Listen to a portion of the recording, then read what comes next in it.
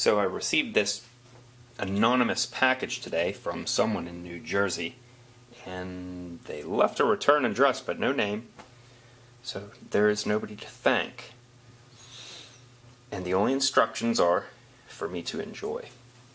Inside of the package was this piece of multicolored plywood, and I really thought it was just a nice gesture. It came without rhyme or reason. So let's have a little fun with it. We'll alter it and send it back to where it came from.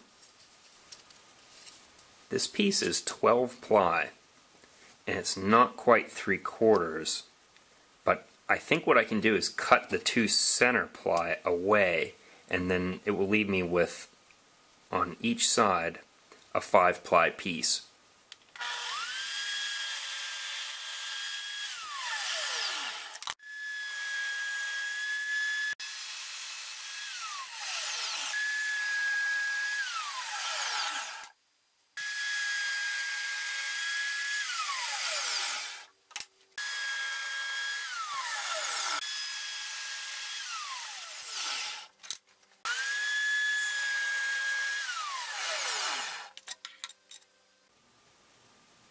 Now if I cut the material again, it will become square.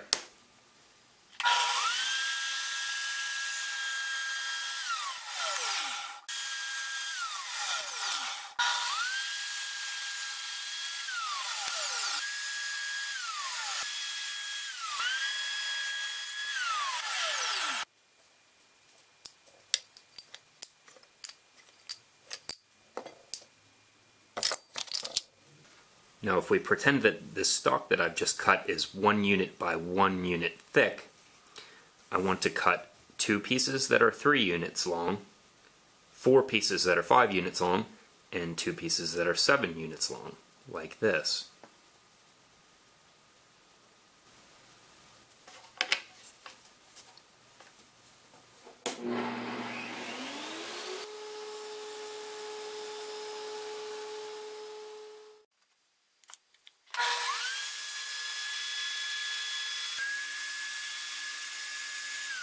Alright, I'm almost done cutting parts.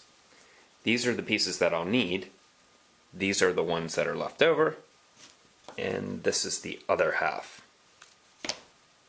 But before I can finish, I have to cut 12 of these little guys.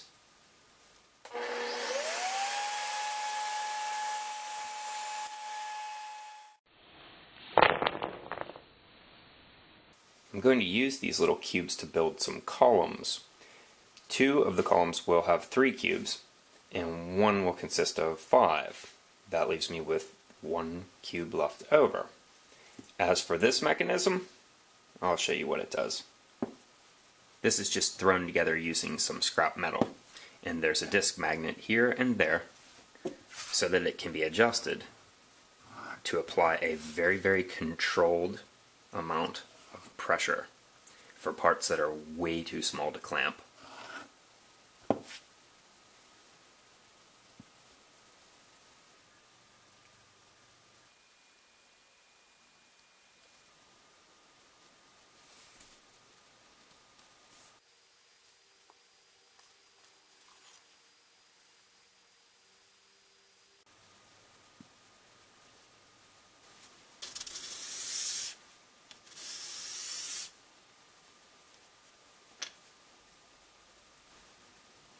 And back to the pieces that I cut before, I want to pair each of the 5s with a 3, but I want there to be a left and a right piece.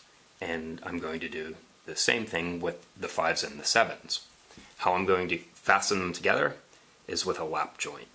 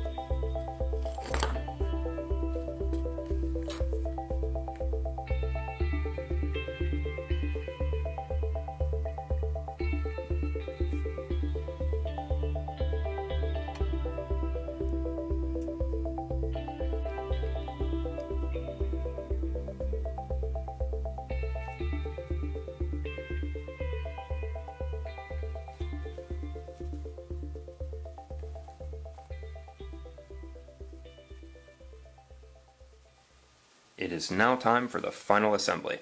I'd like to attach these two parts that have the 7s on them, and I want to attach them like this. And in order to do that, I'm going to use the other two remaining parts as kind of a cradle to help ensure that they're square and spaced correctly.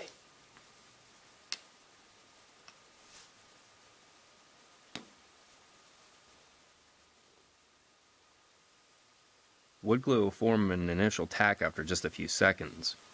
This bond isn't very strong, but it happens quickly. It's important to consider this technique when you're working on a project like this. You can get it close at first, and then still make minor corrections along the way.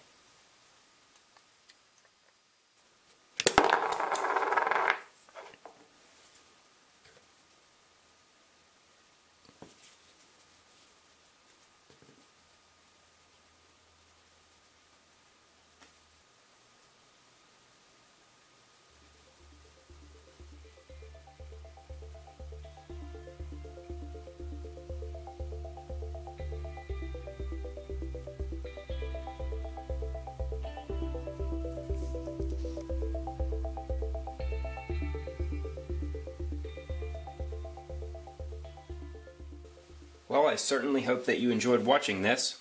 It turned out rather nicely. I especially like that it looks blue, and then when you flip it upside down, it looks purple.